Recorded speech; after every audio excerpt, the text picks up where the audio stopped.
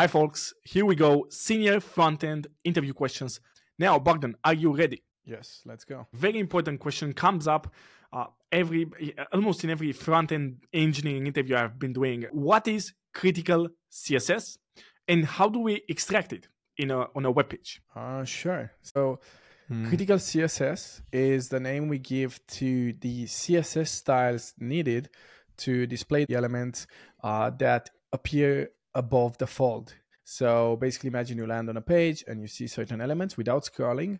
That would be the above the fold elements. In the critical CSS, it's all the CSS we need in order to make those elements position and to style them. In order to extract it, you can use certain module bundle plugins. Like I used in the past, the Webpack plugin. It will basically render the application with Puppeteer, a headless browser. So in the background, it will render the application for the specific width. And then it would use browser mechanism like the CSS coverage to extract the CSS styles that you need to render a specific width. Once you extracted critical CSS, you can use it to improve the performance of your application by deferring all the CSS except the critical CSS. Because CSS is a unique namespace, the browsers really try to collect all the CSS and parse it and render it before they move on with the HTML part. So if we have a lot of CSS, that can take a very long time and decrease the application speed. So if we are able to separate that, we can improve drastically the performance. Cool. Now we're going to move on with a accessibility question. Have you ever heard about the ARIA attributes in HTML? And when are they useful? So most of the times we just want to stick to semantic HTML. That's the easiest and best way to make something accessible. But there are some edge cases where we just cannot use semantic HTML because of design constraints or because we're building a specific widget. And in that case, you can use ARIA attributes to specify semantic accessibility roles for non-semantic HTML elements like div or span.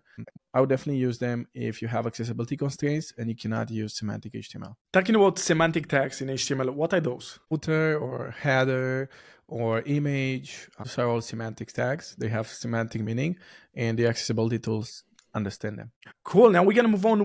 Can you explain what the defer and async attributes do when added to an HTML script tag? Sure. So we use defer and async to control when a certain script tag will be loaded and interpreted. Defer will basically download the script in the background as we render the HTML, so we can parallelize, but interpret the script just before the DOM content loaded event. So just when it finishes the HTML, then it goes with that script. Whereas async, it's pretty parallel. So it just really downloads the script and interprets it as soon as possible. And it doesn't really care about when the HTML is rendered. It can finish before or after. So it doesn't really matter. And as far as I recall, ES6 modules are deferred by default in most web browsers. Understood. Now, why do we want to use these defer and async attributes in the first place when loading a script in HTML? So the main reason to do that is to avoid scripts blocking the critical rendering path and have much better web performance, much better initial loading. And so we pretty much take all of our non-critical JavaScript, all of the JavaScript that we don't really need in the initial load, and we can push it down so it doesn't block the rendering of the page. Cool. Now we're going to move on to an ES6 question. Can you explain the difference between a normal import in ES6 and a dynamic import? Basically, dynamic imports work more like the common JS imports, like a function. You can think of it as a function, and it will just import or fetch over the network that module. Whereas normal imports are static imports, so they get interpreted at build time. And the biggest difference is that with static imports, aka normal imports, you can apply tree shaking, you can infer TypeScript types, so you have all the advantages of static analysis. Whereas with dynamic imports, you do not have all those advantages, but because they are like a function, you can use them in code. So you can, for example, use them inside if statements or switch statements. So they allow you to lazy load components. Okay.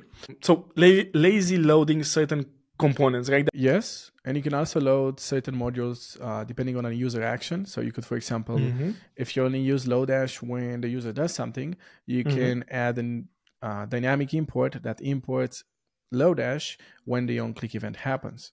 So you don't need to load Lodash in the initial load, which makes that initial load much faster, and it only loads that code on demand. Awesome. Cool. Now we're going to move on with a performance, web performance question. The question is, have you heard of the CLS metric? And can you explain it? So CLS, it's one of the core web vitals. I think it stands for cumulative layout shift. And it's basically the layout shift that happens as we load the page. So normally what would happen is we render our HTML, and then maybe some styles arrive too late, maybe some fonts or images arrive too late. And if we haven't optimized our page well, the user will perceive that as a switch in layout. It happens sometimes you go to a slow page, all of a sudden an image is rendered at the top and they push everything to the bottom, and maybe you clicked on something but you end up clicking on something else. So that would be the cumulative layout shift. How would you fix this? What would be the first steps to fix a bad CLS score? So the first thing I would do is probably use some debugging tool to see which element has a lot of CLS. The new Google Chrome Performance Insights does a very good job at it, and they pinpoint exactly the div that's moving. And then based on that, you mentioned images, but there can be many different causes. It can be the fonts, it can be SS loading slower. Then you have different solutions. So for example, if an image is the main cause, I would add some fixed width and height attributes to this image, and then the browser would know ahead of time, hey, this image will be this big, so it would render stuff around it and you won't have CLS.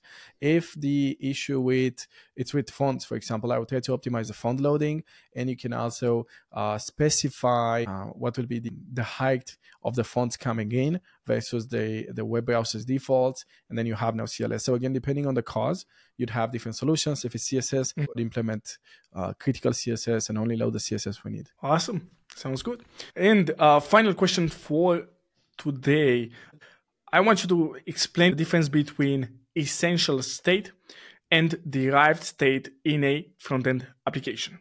As the name says, derived state, it's usually state we can calculate based on other state, and essential state is state that changes independently and we cannot really calculate or deduct the value from other state variables. It's either coming from user interactions or data fetching over the network. So just to give you maybe an example, if you have a checkout page, I would say essential state is the items in the cart, whereas derived state, it's anything we need to compute based on those items, like the total price, the net price, the price with tax, how many items you have in the cart. All that would be derived state. It doesn't really change independently, and we can derive or compute the value based on the existing essential state. Makes sense. Awesome, Bogdan. Well, thank you for today. For you people watching us, is there any question, any interview question that you want Bogdan and I to address in these videos? Then just drop it in the comments. And finally, if you want Bogdan and I to personally mentor you, for you to close your gaps and become that competent, confident senior engineer, check the links in the descriptions as well. You can schedule a quick chat with me, find out if there's a match, if there's a fit, and I would love to understand your situation better, see if you could be a fit, and see if we could help you. You can apply in the comments. With that being said, we will see you in the next one.